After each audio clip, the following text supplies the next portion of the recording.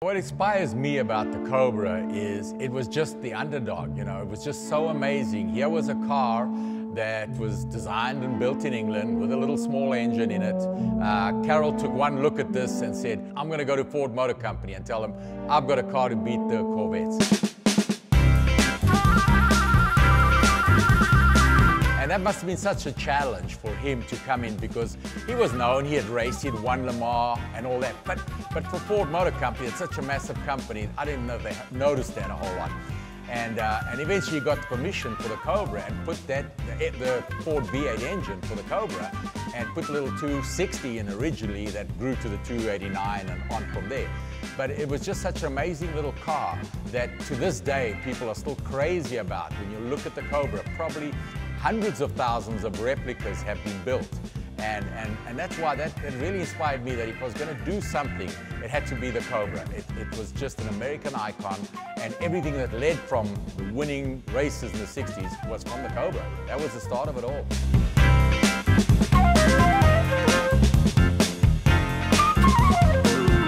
And wherever we stop at a gas station, you'll get 20, 30 people around the cars. It's camera phones all over the place. The Cobra is still the most attractive car. It's just striking. A Ferrari can stop there. People, oh look, oh, there's a Ferrari, there's another Ferrari, there's many of them, and there's many new Corvettes. When you see a Cobra, it's always something unique. And even young, you'll see little kids, mommy, mommy, mommy, pointing at the Cobra, and the older people say, they remember seeing one at the Ford dealer, 40, 50 years ago. And it brings back fond memories in everybody. The Cobra has got a unique feeling. Every time I get in, you sit down, you feel, you're in something special, you're in something unique. It's got a little key, small key, and you turn that up and it fires up this monster of an engine.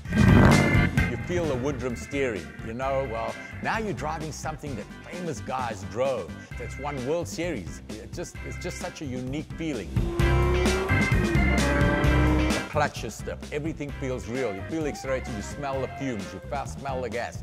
It's a unique experience, second to none. You will not get anything like that in any of the modern cars. And so many guys, when new people come and we let them take it for a drive for the first time, they come back and they say, man, that scared the hell out of me, but it was so exciting and I feel alive. People will say, what makes you want to spend that much money on a Cobra, on something like that? And I say, if you look at a Cobra in somebody's garage, it's absolutely unique. You'll see a new Lexus, a new Ferrari, and anybody can do that. Anybody can go out there and get one, and somebody will walk up and say, oh, yeah, that's very nice. My friend's got one, my neighbor's got one, the other guy down the road's got one, there's one parked in the workshop, but you never see a Cobra.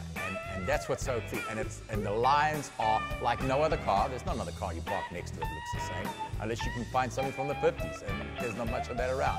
So the Cobra is really unique, and it gives you that special feeling of ownership. And as we always say, it's the ultimate in men's jewelry, in men's art. When you think what people spend on paintings, and yeah, you got something real that you can drive, and it looks like a work of art.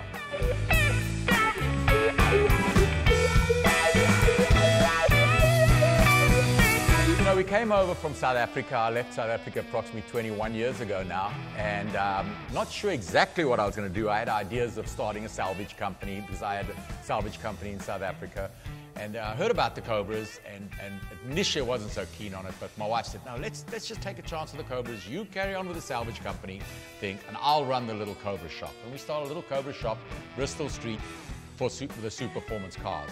We started getting more and more involved, and when I looked again, I'd open a branch in Arizona, and the owner of Super Performance at the time said, look, I want to just be the manufacturer at the factory in South Africa. I'd like you to take over distribution and for the whole country. In 2004, I bought Super Performance, owned it outright, and have had it ever since. But knew all along that we wanted to be licensed by Carroll Shelby, wanted to be approved by Shelby. He was like a god to us, and we respected what he had done. And we hated the fact that he wasn't getting anything out of what we were doing. And when we first approached him, we had sold 100 odd, 200 Cobras, and he just said, nope, you guys go away. You're not interested, and then he went ahead and sued us. We settled the lawsuit with him, and by then we'd built nearly 1,500 Cobras because the lawsuit went on for 4 years. And he licensed us as the only company licensed to manufacture super performance Cobras, Shelby Cobra lookalikes. And eventually that grew to me getting licensed to build the CSX Cobra, the original Cobra. And that's what I really wanted all along. And Carol just kept, when he saw we were building the cars better and better, he said, well, look, what about the FIA? And then it was the slab side Cobra. And it just carried on. And let's do an edition of the Daytona. And we came out with the Mark II Daytona, which was a CSX numbered Daytona for the first time in 40 plus years. And now there's a CSX numbered Daytona. And that was the CSX 9000. And this all progressed. We bid more and more to the point where we are now. We do, as Super Performance Trading, as Shelby Legendary Cars, does everything for Shelby for the 60s cars.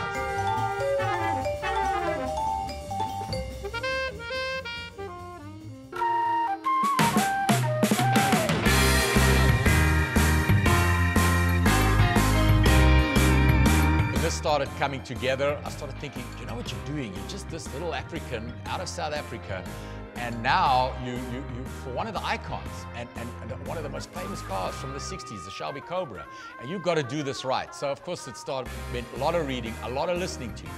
One thing that's wonderful about Southern California, all the old original Shelby employees are in this area. They're all my friends. They're just wonderful guys. These guys all ate, slept, and breathed Carroll Shelby. They knew everything about Carroll Shelby. And I learned a lot from these guys. Spent a lot of time with everybody and just seeping in. I've never said I've got a high IQ or anything like that. I was a guy that just barely got a high school education. But I love listening to people and learning from them. And that's what I learned. Now people think I've been involved in Shelby's for 50, 60 years, and I haven't. It's 20 years, but it's been an amazing 20 years. And I'm very proud and thankful that I got this right with Carol and managed to do it.